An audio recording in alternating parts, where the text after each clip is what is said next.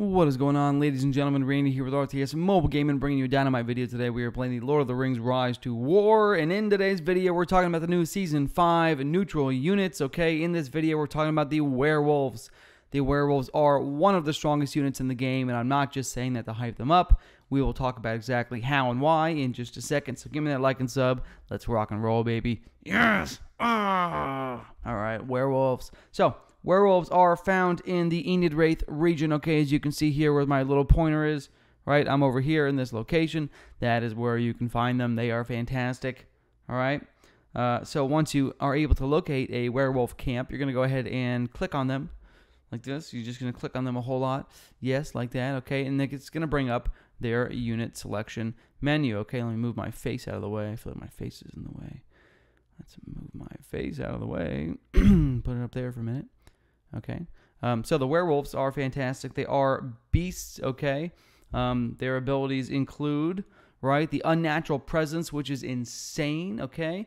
Against mounted units and beasts, they're going to receive 40% reduced damage. That is insane, okay? I just want to make sure you guys understand that. They are taking 40% reduced damage from mounted units and beasts.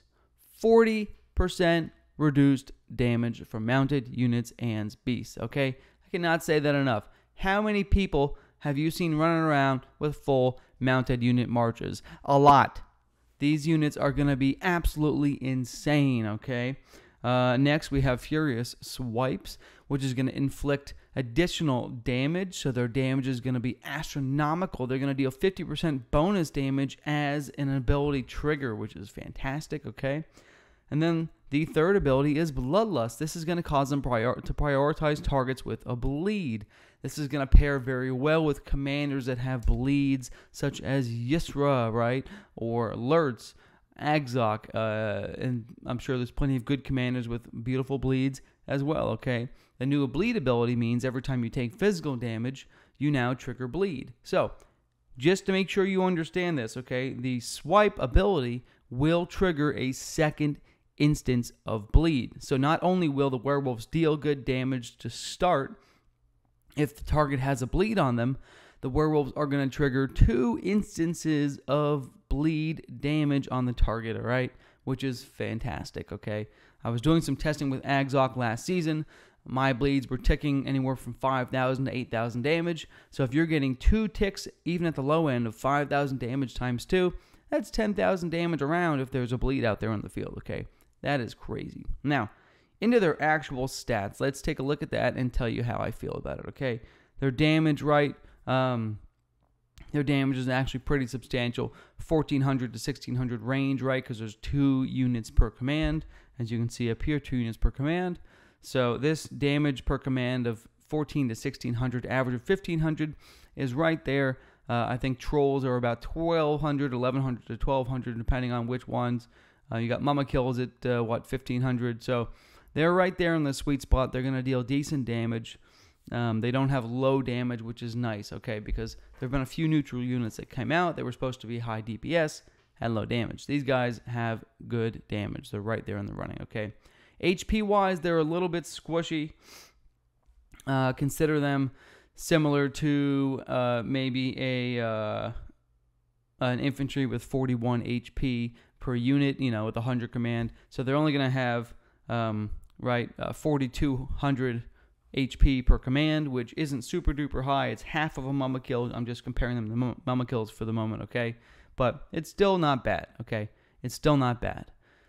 The next thing we've got here is the defense. The defense at 120 is fantastic.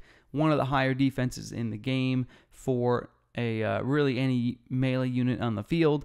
So it's nice to see a high defense target. Very, very beautiful. And then we have the speed at 150. The speed at 150 is absolutely fantastic, okay? That is a gorgeous thing to see. That's going to be a very, very useful, especially against cavalry marches, which we already know you're going to be strong against the mounted units, right? And yet we didn't talk about the increased focus damage received, okay? So yes, werewolves will take additional focus damage. So if you are running werewolves, you're going to want to run a high damage build that kills the enemy before, you know, round 3 when enemy focus commanders deal their nukes. Really get as many enemy command off the field as possible, okay? All right, their siege is terrible. 500 siege per command, absolutely disgustingly terrible. So you're not going to be using these guys on your siege commanders, but very high damage, decently tanky, and very, very fast, okay? Now, since this is Season 5, we have to talk about the elite skills, okay? Because the elite skills on these guys are just as nasty as their main skills, which is fantastic, okay? So we're going to go to our elite training camp. Let's scroll down. Take a look at the werewolves and see where we're at, okay? So these things are crazy. Their original ability is just going to give them a total of 20% reduced damage received when fighting on a non-structure. This is super duper nice just off the get-go. You may decide to stick with this just to make them more tanky since their HP is a little bit lower, okay? However, their next ability, once they hit Elite Level 2, is probably one of my favorite abilities for them because it's going to reduce enemy defense, or, well, it's going to ignore 50% of enemy defense, which is going to be absolutely crazy. So they're already dealing an average of 1,500 damage per command. They're getting an additional 50% swipe in there, right? So now they're actually dealing closer to 2,250 damage per command, which is right up there with Reapers when they're maxed out. So Reapers going into round 5, right, are going to be up in that 22 damage range. So these werewolves with their double strike with the swipe are already up in the 22 damage range with that skill, maxed out. Having the pierce here to ignore 50% of the target's defense, that is going to be sick nasty. So this is probably the skill I'm going to run when I get werewolves, okay? And I will get them soon. Don't you doubt it.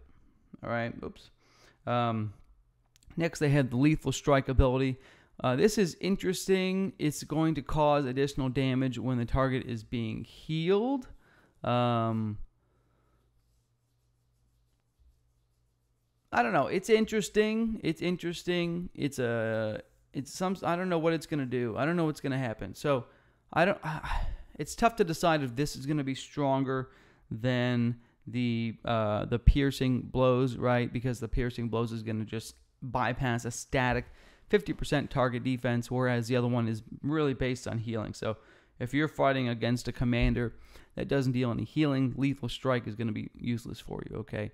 And then, of course, the Tier 3 elite abilities with Army HP, okay? You have your healing received, which I wouldn't really use, and then your conscription hiring time. So these are interesting abilities. You can either hire them really fast. The Army HP is nice. You can combine this with a few other units that have similar army bonuses and make crazy tanky armies. But again, I'm a pure damage guy, right? So I'm going for Pierce every time. All right? So those are my recommendations, guys. I would run Pierce, okay? I would run it with a commander that can apply a bleed from some sort of laceration or other bleed ability. You can also pair these werewolves up with half trolls. Half trolls deal bleeds as well. All right, so that is the video, folks. I love you long time. Hopefully this theory crafting helped you out. Randy.